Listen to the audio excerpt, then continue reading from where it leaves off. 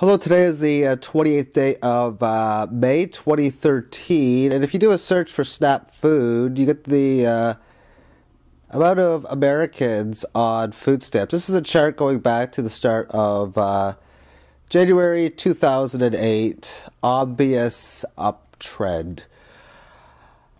There's been a lot of yearly records, actually. I'm going to show some other charts as well, but from what I see here, of the last 54 months, going to February, there has been 40 new all-time highs.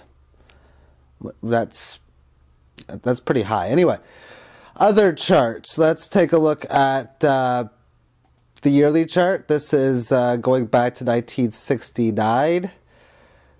Clear breakout of resistance, obviously. Let's take a look by percentage of people, using the population instead. So it's a little bit differently that way, but still in a major decline. And I put this chart up because today what I read was soaring consumer confidence points to U.S. resilience. So some keynotes.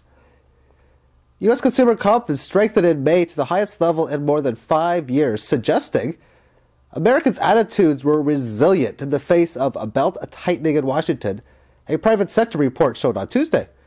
Consumers' labor market assessment improved. The jobs hard-to-get index slipped to 36.1% from 36.9%, while the jobs plentiful index gained to 10.8 from 9.7, stating that the good jobs are not going through. They're actually harder to get. And consumers also felt better about price increases, with expectations for inflation in the coming months falling to 5.3 from 5.5. Better.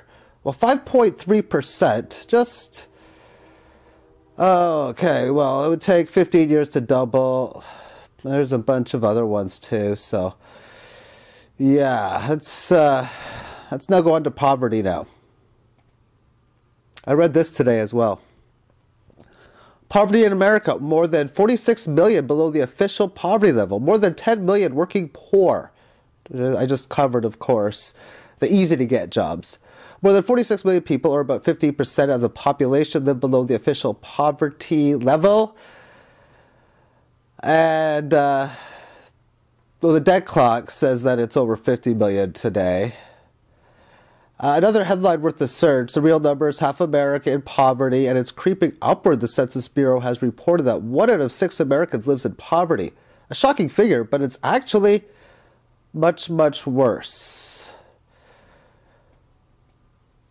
And you can do a search for it, but they gave 4 different keys. Almost half Americans had no assets in 2009. And what I write in the more brownish color is what I've written in. So you won't get this on the article, just the 4 reasons. An economic model guarantees suffering, and it is playing out. The average human is worth less than the average spider or any other animal. Reason is because of debt, and the average human is worth negative via simple math. And that's because debt's guaranteed. The planet is in debt, and that's guaranteed to exist and to keep getting worse as long as we keep status quo. Numero deuce. It's even worse 3 years later, and yet the masses keep supporting the legal tender laws and keep status quo in play. With the internet today, ignorance is choice. Based on wage figures, half of Americans are in or near poverty. While considering technological unemployment, as well as making these levels continue to rise higher. Dear human race, why do you keep supporting the legal tender laws when only shitty results will take place? Number 4, based on household expenses, poverty is creeping into the top half of America. Just a side note, Zeitgeist Federal Reserve was a YouTube upload on 2007, or June 17, 2007. Money as Debt, October 28, 2007. It's been 6 years. Again, ignorance is choice.